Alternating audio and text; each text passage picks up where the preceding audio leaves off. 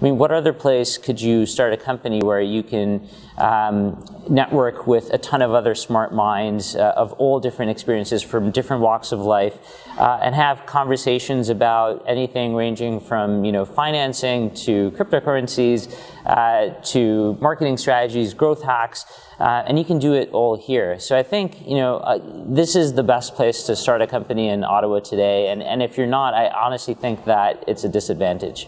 Even for someone who's doing this as a second-time entrepreneur with an exit under their belt, I mean, it's still super beneficial. And I was just telling the team here that we may never actually want to move out. It's been so great to us.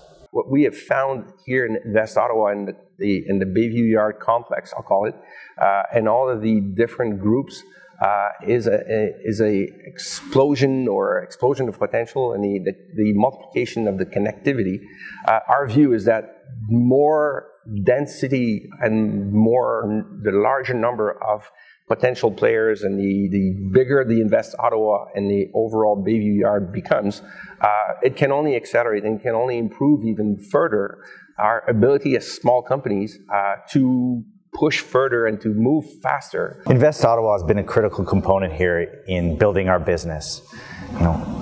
Building a startup is very challenging, and they provide excellent space, they provide a community, and they provide resources to help guide entrepreneurs and help them think big and to excel. And I think, these, among many other reasons, would have been very difficult to get to where we're at without this help. We do need to bring more talent to Ottawa. We need to encourage more people to be entrepreneurs. We need to create a more dynamic environment in Ottawa for engineers and marketing and all sorts of talent, actually beyond engineers. We need to create it in all aspects of high-tech entrepreneurship. So that's an important part of Invest Ottawa's strategic plan that I fully endorse.